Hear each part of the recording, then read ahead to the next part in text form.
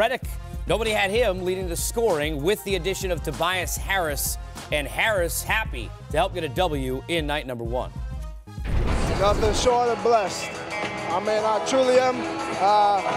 To be able to come into a new home, to beat a great team, to do it with my teammates, get off to a good start, it feels great. So I'm truly blessed. I can't ask for no more.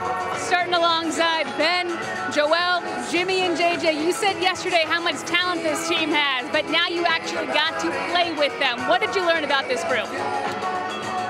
Some heck of basketball players, guys that know how to play, and very talented. It's a talented group, and you saw it in a lot of pockets of the game how good we can be. So we got a long ways to go, but I think that's the great thing about this team is that how much growth can be made. You know, I said it as we got into the highlight, and we talked about this as we talked about Harris as a guy getting moved. Even though he has a ton of talent and ability, he's got that old, and I don't want to say old, but that what we used to call that glue guy, that thing where he's willing to do anything and fill any role. How much because of that does he become, Smitty, the right guy maybe to help the big three out? B. Wood said it best. He could fit in most styles. I mean, I would say 95% of the league he can fit in. One thing about him is he doesn't need a lot of dribbles. You can see he doesn't complain. He cuts without the basketball. He's giving you 21 points, close to 8 rebounds before he was traded to the Philadelphia 76ers. I just love the way he can get his points, B. Wood, and not take away from the offense or not take away from other guys. His game is complete, and it's efficient, and that's what you want.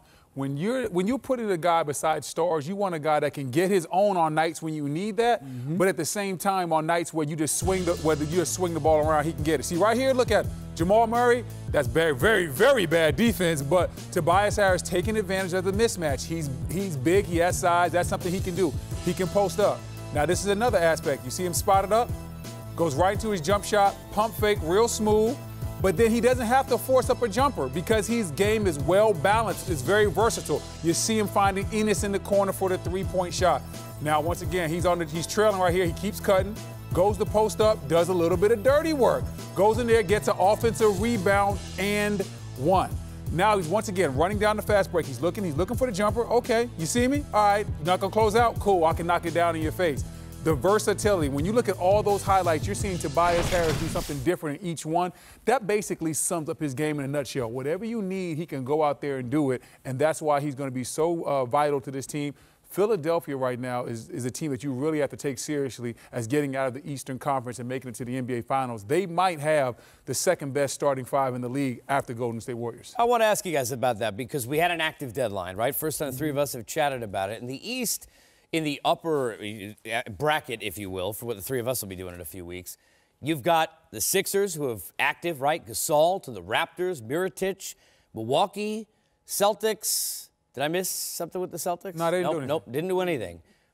What does that mean now when you look forward? Because everybody seemed to believe that Boston was just kind of going to take this home, and nobody was really paying attention to the 1-seed Milwaukee or where Philly was because they thought they had issues, or even Toronto. How does it look now? Well, let's start off with Philly. What I love is they got a chance to add Tobias Harris, and B. Wood said it best. Probably the second best starting 5 in my opinion as well. But I think it also addressed their bench. That's the one thing I was concerned with before this trade. But they added Mike Scott. They added Mike Boban. So they've added some guys, James Ennis III. So they've added guys. Simmons too. And Jonathan Simmons. So you look at now, they have a deep bench. They have guys who fit in. They have guys who fit in with the style of Embiid and also Ben Simmons.